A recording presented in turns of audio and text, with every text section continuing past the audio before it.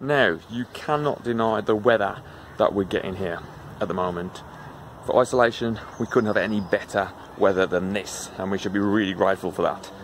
But there's one part of the garden that just doesn't get to see any of it. And that's because of Leylandii. So about 2 weeks ago we started to reduce the height of the Leylandii because this side of the garden does not get any light for most of the day. By chopping them halfway down, we get about another 4 to 5 hours sunlight in the main part of the garden. The problem is right now is that we can't actually take this bit down for one simple reason. Now is the time birds are nesting, and we've got blackbirds and we've got wood pigeons nesting in there. So we're unable to take that down at least till June now. And that's a good point to make. If you are thinking of taking down a tree or a bush, please, please, please make sure that there's no birds nesting in there. Okay, that's really important. Great tits were in the silver birch bird box within 3 days of it being put up, and they're still there.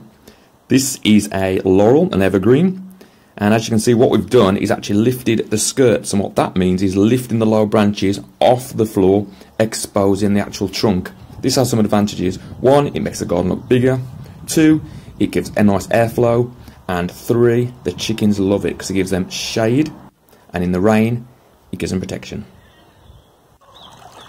Now this is an Acer. A lot of you have probably got an Acer. This one's called Orange Dream, and absolutely stunning, absolutely love it. What I've done with this one, like many others that I have, is I literally take the stem and clean it up until a certain point and then let the canopy grow. Traditionally with Acers, you're supposed to do that. Think of an umbrella, that's how you're supposed to have it. So it's a long, clean stem to take off any buds or any growth, and then let it have its canopy. This one goes up. I would normally take that off, but just for this year I'm letting it just do its own thing. But I will keep this clean. It allows you to do little like Japanese designs underneath and everything, but it keeps it nice and clean. You can even plant under it, great around water features. At the supermarkets now, or some shops that are still open, you can get some reduced plants, and you look at them and you'll probably think, whoa, that is just dead. That's not going to do anything, why should I buy that? But I went to the supermarket recently and found this. This was twice the height, and basically it was in my shopping trolley as quick as you can say, quick sticks. Basically this is an Acer, but I knew straight away that if I took this home, which I did, repotted it, literally reduced it by half, cut it to a leaf node, clean the stems up. I might actually take this middle one out, but there was a fourth one. I took that out. So clean stems, the canopy will grow from here.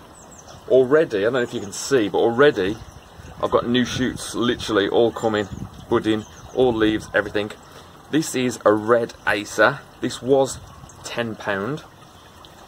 As you can see here, from a well-known supermarket, £2.50. That is going to be stunning, I guarantee.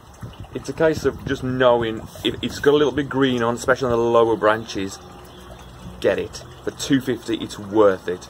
You just chop it right back, just above a leaf node, and bang, look after it, and it will look after you. I'll have that for years, and it is going to be stunning. I know that for a fact.